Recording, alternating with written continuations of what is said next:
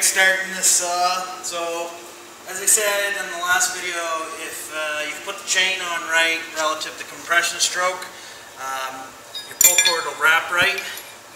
Okay, so knot in, out, and slight pull, and it's nice and tight.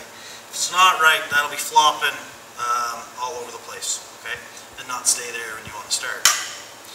Other than that, when it's dead cold, hasn't been run, what I always like to do is I'll give it one pull and see if it'll start. Sometimes when you're traveling, if the carbs tip sideways, could lick fuel into the engine and be flooded, and if you squirt fuel in or you run the choke, it'll flood it even more and won't start, and you'll be hating the saw. So without doing anything, no primer, no choke. Your choke lever's right here, by the way. Throttle lock's off. I just like to give it a pull and see if it'll go. So this is your decompressor, decompression valve in, and we'll give her a yank and see if it starts. Okay, so at that point what you can do is I'll put my choke on and give it a pull. Now the choke circuit's not quite set up right in this carburetor. If you pull it more than once with the choke on, it's definitely going to flood itself and you're going to have to dry off your spark plug before it'll go again. So choke is on right now. I'm going to give it a pull. I know it's not going to start, but I'm just doing it to put fuel into the engine. If you didn't want to use the choke at all, no problem to use a primer bottle.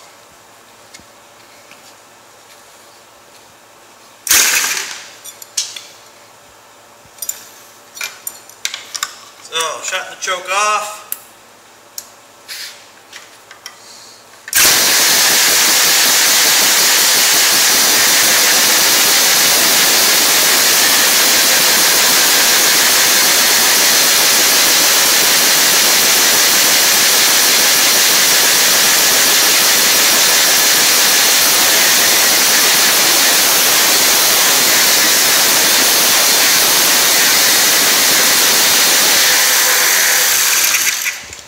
So, kill button's right there. Obviously you see me press it. A couple other features on the saw. Your oiler's down here, okay? Straight in line with the pipe. The oil hose is on. That way's off. Alright, oiler's on. So my saw's been warmed up. Now I'm into my competition run.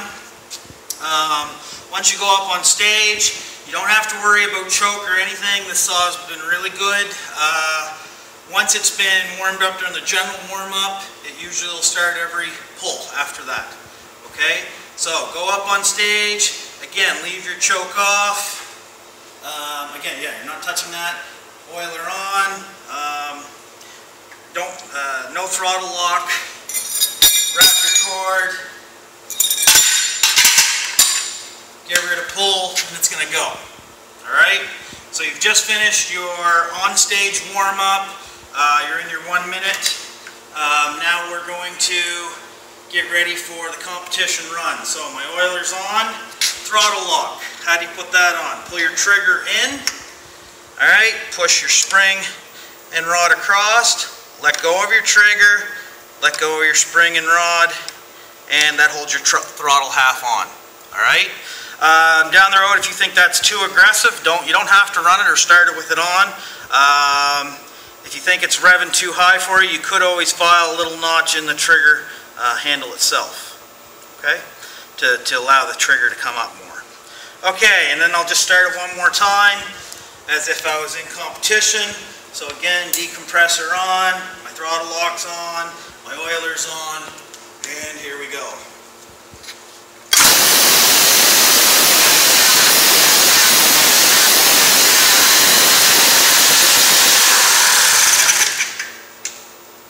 That's all there is to it, Greg. Good luck. Hope you enjoy the saw.